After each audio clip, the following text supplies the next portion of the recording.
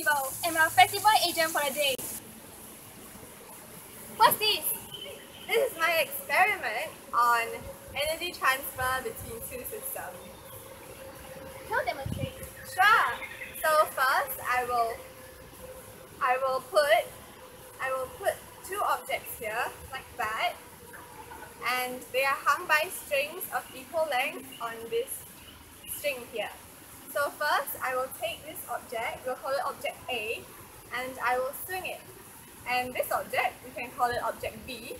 As we can see over time, it will start to swing as well, while object A stops. And after some more time, we will see that object B will stop, while object A starts to swing again.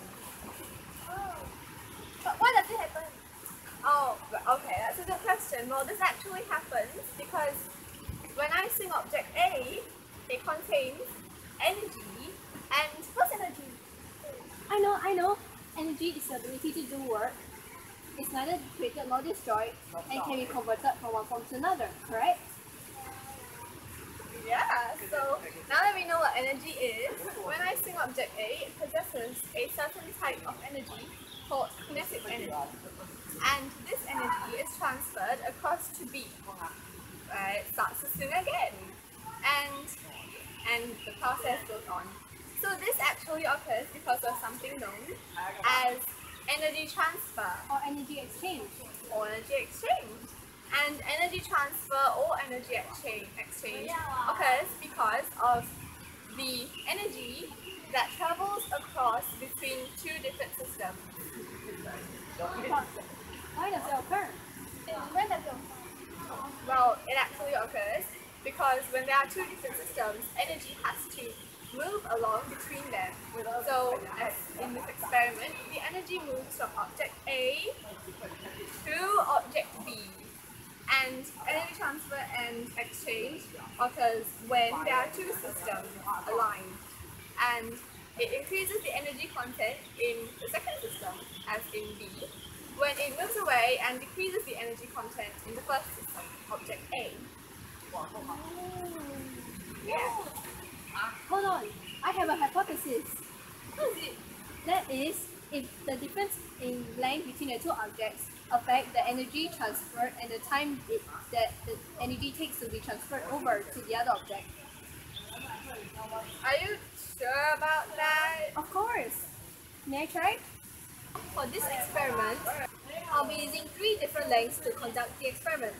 60 cm, 30 cm, and 15 cm. I'll start with the 60 cm first.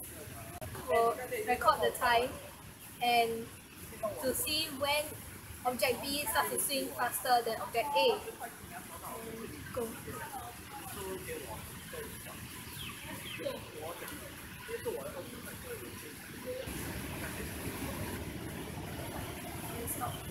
Well, at 60 cm, it seems that the energy does not transfer enough over to B for object B to go faster than A.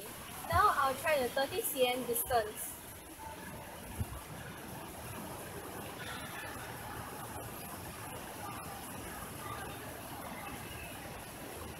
As you can see, now the distance between A and B is 30 cm.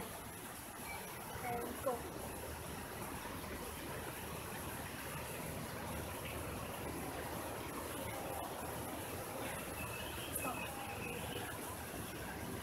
As you can see, it only took 9 seconds for object B to swing faster than object A. Now for 15 cm.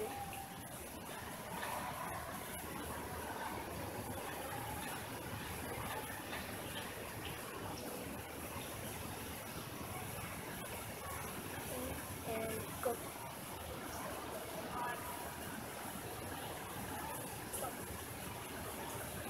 For 15 cm, it only took 5 seconds for object B to swing faster than object A. From this, we can conclude that the shorter the distance between the two objects, the faster energy gets transferred from the swinging object to the object that is not swinging. Wait. But why does the distance between the two objects affect the energy transfer between them?